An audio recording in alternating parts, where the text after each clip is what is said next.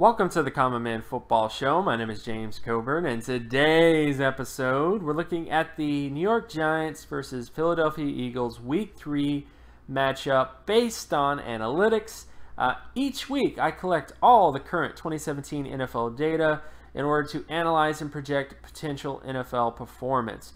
We are 2 weeks into the season, so it is not the biggest sample size ever. However, there will always be little nuggets of truth in every sample of data you see. It's just a matter if those nuggets become bigger nuggets as the season goes on or become little nuggets as the season goes on. Basically, it's just looking at how these teams perform up to this point and seeing how they grow and seeing, you know, how individual players might affect it. It's just a whole bunch of stuff. So this is a very big project, but we're basically looking, and this is what it boils down to. We're looking at how these teams have performed in the last 2 weeks based on data, and kind of making some sort of questions and, you know, looking at matchups and seeing some potential exploitations, etc., based on their data. And if you're new to this channel, all terms and definitions will be in the description. So if you're not familiar with the work that I do, if you're not familiar with the terms that I discuss, just go to the description. All the sort of terms will be there, and in terms of charts and all that kind of stuff. So starting with this matchup, so when it comes to the basic information about these teams, so this is the NFL Stat Basic Comparisons. It favors the Philadelphia Eagles substantially, and that's just because of how poorly the Giants have played in the last 2 weeks. And I understand that the Giants, you know, will make excuses and the offensive line is bad and this and that, but I mean, we'll just get right into it. So when you look at how the defenses have played, the Giants defense has been slightly better than the Philadelphia Eagles when it comes to their total D score, and the total D score is basically how well these teams are doing in terms of preventing first downs with the rush and the pass combined. And when it comes to the Giants, they're slightly better. However, the Eagles, offensively speaking, in terms of the total O score, have been performing better when it comes to that particular metric, which the total O score is the offense's ability to create first downs with the pass and run compared to the other teams. So the Eagles have been better on offense, which shouldn't be surprising, while the Giants have been better on defense when it comes to first down situations. And another sort of thing to kind of look at in this particular game is when you look at turnover percentage, the Eagles have a much higher turnover percentage on offense compared to the Giants. So despite the issues that the Giants have had offensively, they've not turned the football over as much as people might think, which is a good thing, especially in games like this. However, sack percentage, and this other thing too, sack percentage. The Eagles have actually allowed more sacks per drive than the Giants have up to this point. So again, despite all the sort of issues with the Giants' offensive line, which are very legit issues, the Eagles and the Giants pretty much are in the same boat when it comes to sack issues in terms of both these offenses. So that's just something to kind of monitor when we go forward. But the real areas where the Eagles just separate is when it comes to offensive scoring, defensive turnovers, and defensive sacks. The Giants are the worst in the NFL when it comes to the ability to score on offense. The Giants are the worst in the NFL when it comes to their defense allowing scores compared to the Eagles, who are not the best. I mean, the Eagles' defense is not the best by any means in terms of preventing scores on defense, but they're better than the worst, you know. So the Giants have been the worst in the NFL when it comes to preventing scores on defense. And then, of course, when you look at turnover situations, the Eagles have actually been able to create more turnovers on defense. They've been able to get more sacks on defense. And when it comes to interceptions, they've also been able to get more interceptions. So for the most part, what this really means is that the Eagles have just been performing really well in metrics that matter. You know, big metrics that matter, like putting points on the board. They've been doing really well. Preventing points, they haven't been doing very well, but they've been doing a lot better than the Giants. And this is why the Eagles are favored in this matchup, because of how the Eagles have been playing in the last 2 weeks compared to how the Giants have been playing in the last 2 weeks. And then, of course, you can look at special teams information. The Eagles are better when it comes to punt return yardage. Kick return yardage is pretty much the same between both these teams. Defensively, they're pretty much the same in terms of preventing punt return yardage, whereas the Giants are favored when it comes to preventing kick return yardage. Field goal percentage favors the Giants. The Eagles are kind of below average, not really below average. They're above average when it comes to field goals. It's still early, though. but they're not exactly the best when it comes to field goal percentage. Extra point percentage is bad for both of these teams, and punting average kind of favors the Giants. So special teams wise, the Giants are slightly favored in this matchup, special teams wise, but not by a ton. But overall, the biggest thing you need to understand is that the Eagles in the last 2 weeks have just been able to put points on the board, and also their defense has not really been the best in terms of preventing points on the board. But when the Giants are last in the NFL when it comes to putting points on the board, and also last in the NFL when it comes to preventing points on the board, you can see where the issues are happening. Like the Eagles are just dominating the Giants over the last 2 weeks when it comes to very key metrics that matter to winning football games. And then when we look at the sort of other sort of matchups, so this is completion percentage, basically looking at first down, second down, third down situations in terms of the Philadelphia Eagles offense versus the Giants defense. When you look at the Giants defense has advantages when it comes to first down and second down situations, whereas the Eagles have advantages when it comes to third down situations.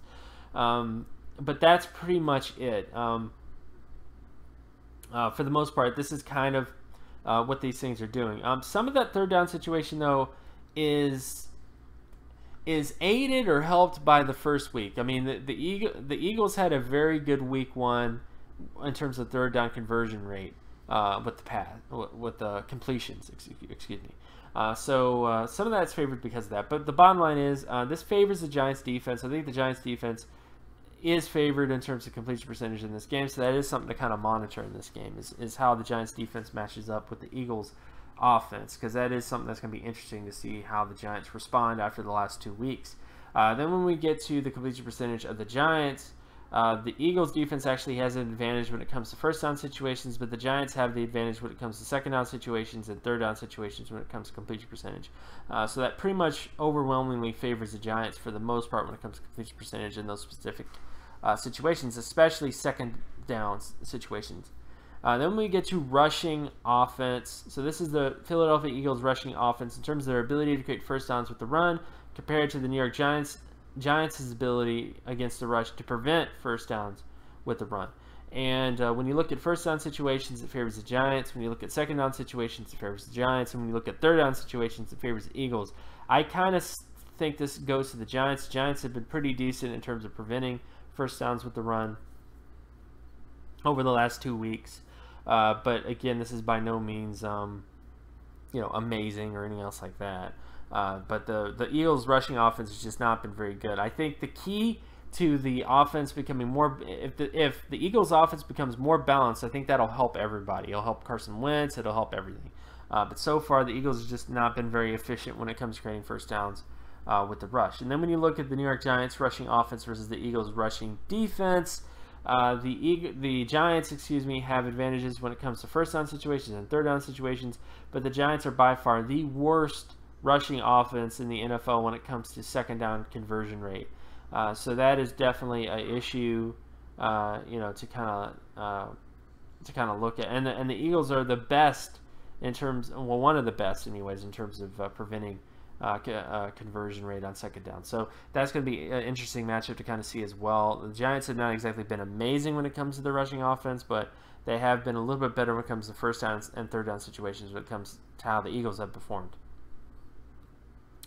Then we get to passing situations. So this is not really the whole enchilada, but this is the sort of area that I think is really important to look at, because passing wins football games. More often than not, if you're really good with the pass, you're going to win football games. So when you look at the Eagles passing offense versus the Giants passing defense, the Eagles are unfortunately not favored when it comes to first down situations or second down situations, but they are favored when it comes to third down situations. Again, a lot of that is because of that week 1 performance that they had, but still, whether it was a week 1 performance or not, that means that it could happen again, potentially.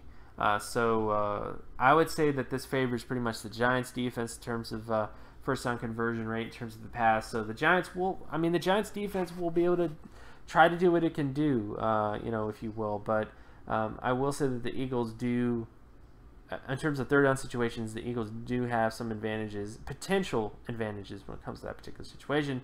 But I do think that it's a little bit more evenly matched in terms of some other areas.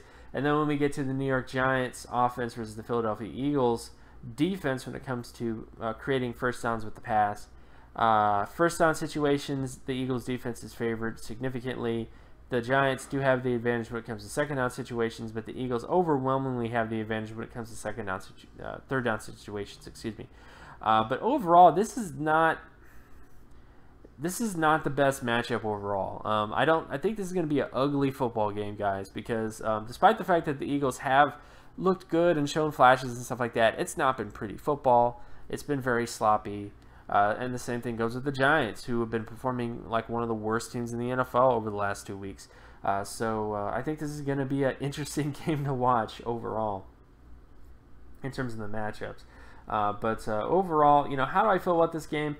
I'm going to give it Eagles victory. Based on the data, it favors the Eagles. The Eagles have proven to be able to put points on the board on offense. They've proven on defense. They're not the best defense in the world when it comes to preventing points, but they have been better than the Giants in the last 2 weeks.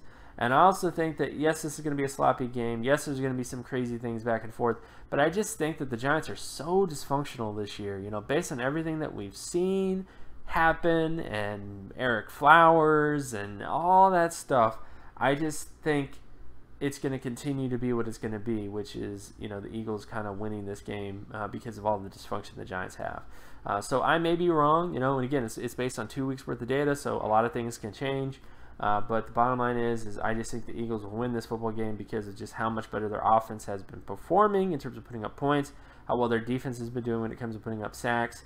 And that is by far the biggest scare as well is, the Eagles have been one of the best teams in the NFL in terms of creating sacks, and now they're going up against a team in the Giants who have consistently, week in and week out, have had incredibly bad issues in terms of preventing sacks. So that's definitely a big matchup to see and watching this game. Of course, my name is James Coburn. You can find my work at draftcoburn.wordpress.com. You can also follow me on Twitter at Geometrics. And if you like this content and you want more content like this, be sure to leave a like and subscribe. Share this video as well with anybody that you know, and I'll talk to you guys in the next video. Peace.